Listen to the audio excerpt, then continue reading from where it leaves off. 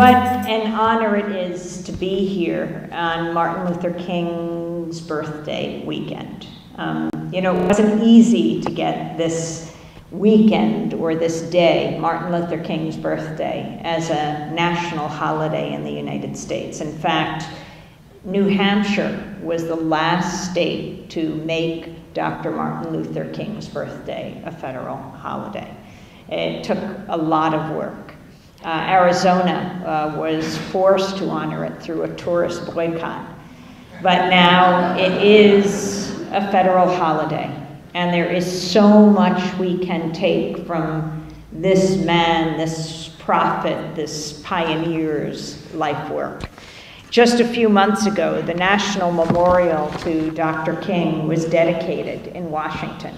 President Obama said of Dr. King, if he were alive today, I believe he would remind us that the unemployed worker can rightly challenge the excesses of Wall Street without demonizing all who work there.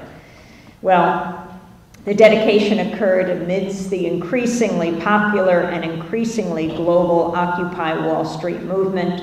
What Obama left unsaid is that King, were he alive, would most likely be protesting Obama administration policies.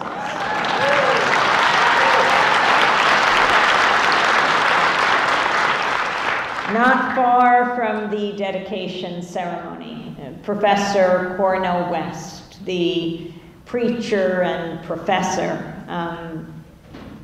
who grew up in Sacramento, was being arrested on the steps of the U.S. Supreme Court. He said before being hauled off to jail, we want to bear witness today that we know the relation between corporate greed and what goes on too often in the Supreme Court decisions. We will not allow this day of Martin Luther King Jr.'s memorial to go without somebody going to jail, because Martin King would be right here with us, willing to throw down out of deep love.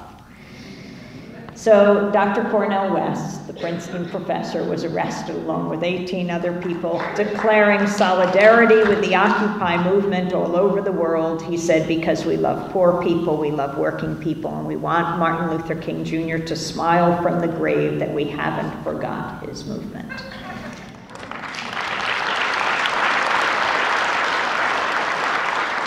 Over the same weekend as the dedication, the U.S. military CIA's drone campaign under Commander-in-Chief Obama launched what the independent nonprofit Bureau of Investigative Journalism based in London called the 300th drone strike, the 248th since Obama took office, according to the Bureau.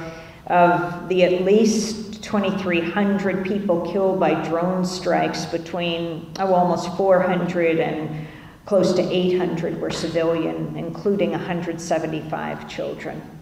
Imagine how Obama's fellow Nobel Peace Prize laureate, Dr. King, would respond to those grim statistics.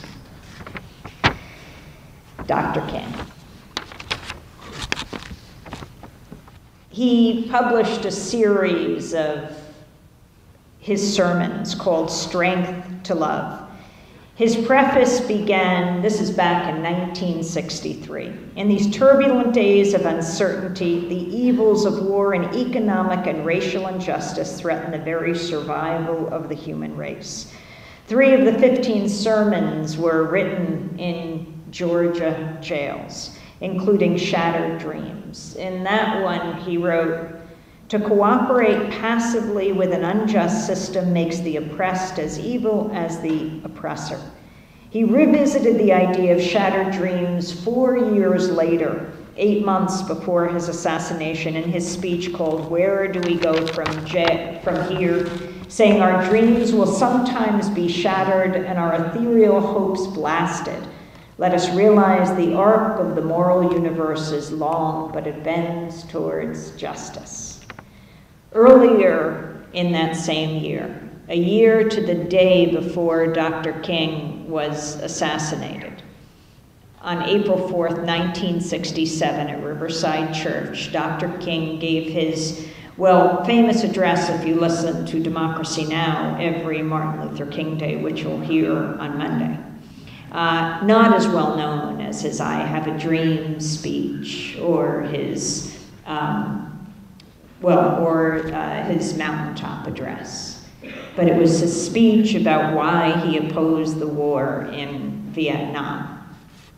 Some call it the Beyond Vietnam speech, in which he said, "I knew that I could never again raise my voice against the violence of the oppressed in the ghettos without having first spoken clearly to the greatest purveyor of violence in the world today, my own government." That was what Dr. King said April 4th, 1967. Those in his inner circle were saying, don't give an address against the war in Vietnam. You have won so much in this country. You won the civil rights legislation, the civil rights law, the voting rights law, the acts in 1964 and 1965. You got Lyndon Johnson to sign them. Don't take this on. This is not your war. And he said, if black or brown children are being killed, if any children are, that is my concern, he said. Well, with those words, with that speech, Dr. King set the tone for his final fateful year. Despite death threats and his close advisors urging him not to go to Memphis, King went to march with the sanitation workers. On April 4th, 1968, he was shot and killed on the balcony of the Lorraine Motel. Which brings us to the movements he inspired. Deeply impacted at the time of the assassination, we can follow two young men along King's arc of moral justice all the way to Occupy Wall Street. One was John Carlos. John Carlos, the U.S. Olympic track star who won the bronze medal in the 200-meter race at the 1968 Summer Olympics in Mexico City. Carlos and his teammate Tommy Smith, who won gold. You remember what they did, the most famous, iconic image in sports history. They raised their black gloved fists in the power salute on the medal stand, instantly gaining global fame. They each stood without shoes, protesting black children in poverty in the United States. This isn't as well known, but when you look at the photo, you see. Also, John Carlos wore beads to protest lynching in America. And he zipped up his jacket, his sports jersey, in solidarity with working people in the United States. Well, a few months ago at Occupy Wall Street in New York at Zuccotti Park, John Carlos was there, marveling at the mainly young people, but young and old, who packed into Zuccotti Park. He told me afterwards, I'm just so happy to see so many people who are standing up to say, we're not asking for change, we're demanding change. The other person is Reverend Jesse Jackson. He was with King when he was assassinated. Well, a few months ago at Occupy Wall Street, the New York Police Department seemed to be making a move on Occupy Wall Street's first aid tent, and Jackson happened to be there. He was just days past his 70th birthday. He joined arms with the young protesters defying the police. The police backed off, and the arc of the moral universe bent just a bit more towards justice.